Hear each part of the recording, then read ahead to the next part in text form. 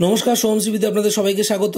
গত 14 তারিখ রিলিজ করেছিল স্নিগ্ধা বেক্সি পরিচালিত ছোট ছবি প্যালেট, এবং আমাদের এই শর্ট ফিল্মটা সবাই দেখেছে, অনেকে দেখেছে। যদি আপনি না দেখে থাকেন তো এর আগের ভিডিওটাতেই আপলোড রয়েছে, আপনি ডেসক্রিপশানে লিঙ্ক পেয়ে যাবেন।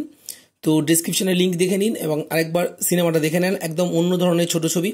তো আজকে যে কারণে এখানে আসা সেটা হলো মিসেস সিরিয়াল কিলার বলে একটা সিনেমা রিলিজ হতে চলেছে নেটফ্লিক্স ইন্ডিয়াতে আগামী 1 মে। সেটার ট্রেলার আজকে রিলিজ হলো নেটফ্লিক্স ইন্ডিয়ায়। তো সেটা কেমন হতে পারে তার একটা ছোট করে রিভিউ এখানে দেওয়ার প্রয়োজন মনে করলাম।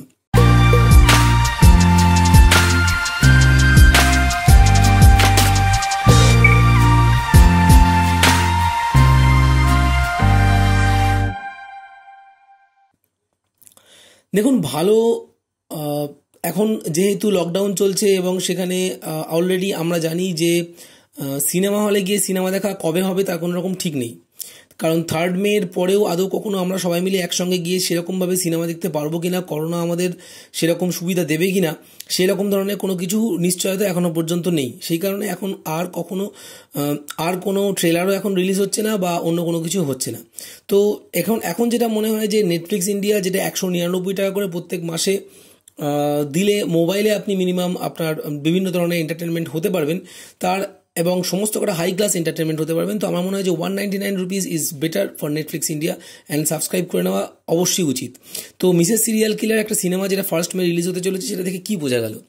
জ্যাকলিন ফার্নান্ডেজ, মনোজ বাজপেয়ী, এরা দুজনে হাজব্যান্ড ওয়াইফ, এবং সেখানে কোনো কারণে মনোজ বাজপেয়ী সম্ভবত একজন ডাক্তার, এবং তাকে কোনো রকম করে একটা ক্রাইমের জন্য তাকে ফ্রেম করা হয়, অর্থাৎ তাকে ফাঁসানো হওয়ার পরে সেই হাজব্যান্ড যে অ্যাকচুয়ালি সিরিয়াল কিলার নয়, অর্থাৎ জেনারেলি কী হয় না, একজন সিরিয়াল কিলিং করছে, তাকে অ্যারেস্ট করে ফেললো পুলিশ, এবং তারপরেও যদি সিরিয়াল কিলিংটা বাইরে হতেই থাকে তাহলে বোঝা যাবে যে অ্যাকচুয়ালি যাকে অ্যারেস্ট করা হয়েছে সে আসলে অ্যারেস্টেড, যে সে অ্যাকচুয়ালি সিরিয়াল কিলার না, তার মানে সিরিয়াল কিলার বাইরেই রয়েছে। তো সেই ব্যাপারটাকে প্রুভ করার জন্য, তার হাজব্যান্ডের ইনোসেন্স প্রুভ করার জন্য সম্ভবত জ্যাকলিন ফার্নান্ডেজ নিজে একজন সিরিয়াল কিলার হয়ে যায়। এবং এটা একদমই একটা ক্রাইম থ্রিলার, এবং এর বেশি ট্রেলার থেকে তো বোঝা সম্ভব না। কারণ ক্রাইম থ্রিলারের ক্ষেত্রে যেটা হয় যে জেনারেলি ক্রাইম থ্রিলারের গল্প যদি আগে থেকে জেনে যাওয়া যায়, যা বলে দেওয়া যায়, তাহলে বিষয়টা খুব একটা ভালো জায়গায় দাঁড়ায় না, অর্থাৎ কোনো রকম স্পয়লার দিয়ে দিলে পুরো বিষয়টা নষ্ট হয়ে যায়। তো সেই রকম একটা চিন্তাভাবনা করে সম্ভবত এখানে ট্রেলারে যেটা দেখা যাচ্ছে সেটা হয়তো অরিজিনালি দাঁড়াবে না। যাকে বন্দি করে রাখা হয়েছে, একটা সিনে দেখা যাচ্ছে যাকে বন্দি করে রাখা হয়েছে সম্ভবত সে সিরিয়াল কিলিং করতে পারে। অনেক রকমের শেডস থাকতে পারে। মনোজ বাজপেয়ী একটা এরকম ধরনের চরিত্রে থাকবেই না যেখানে তার কোনো রকম কাজই নেই, শুধুমাত্র অ্যারেস্ট হয়ে থাকা। বা মোহিত রায়না, অবশ্যই এর আগে আমরা মোহিত রায়নাকে উড়িতে দেখেছি, খুব ভালো অ্যাক্টর, খুব সুন্দর অ্যাক্টর। তিনি এখন এখানে পুলিশ ইন্সপেক্টর রয়েছেন, এবং মনোজ বাজপেয়ী চরিত্রটা ঠিক কেমন হতে চলেছে সেটা নিয়েও একটা বেশ প্রশ্ন থেকে যায়। তো দেখা যাক, আগামী 1 মে রিলিজ হতে চলেছে এই সিনেমাটা নেটফ্লিক্স ইন্ডিয়াতে। তো আমি তো দেখবই।